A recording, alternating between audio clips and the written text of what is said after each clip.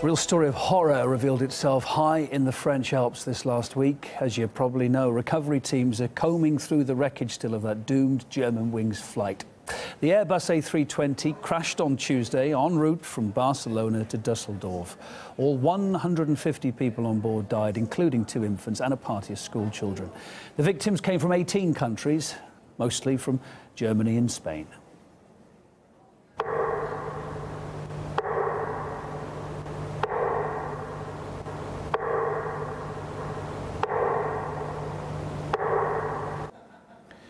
A stone memorial has been erected near the crash site. Relatives and friends have been paying tribute to their loved ones, carrying flowers and photographs with them.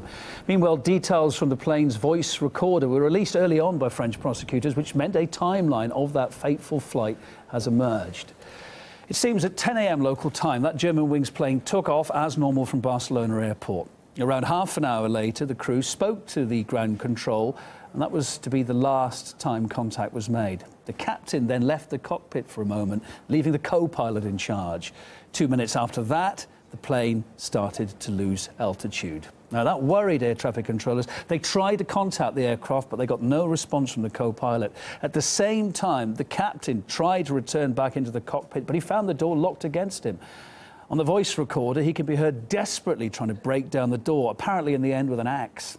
And in the final few minutes, too, passengers began to understand something was terribly wrong. Their screams could be heard just seconds before the plane crashed into that mountain. Well, the co-pilot we're talking about, this is him, Andreas Lubitz. He's now suspected of having deliberately downed that aircraft. It's since emerged that he could have had problems with his eyesight, which may have affected his flying abilities. It's also known that Lubitz needed regular medical checks. He's also believed to have been signed off work by doctors for the day of that fateful flight.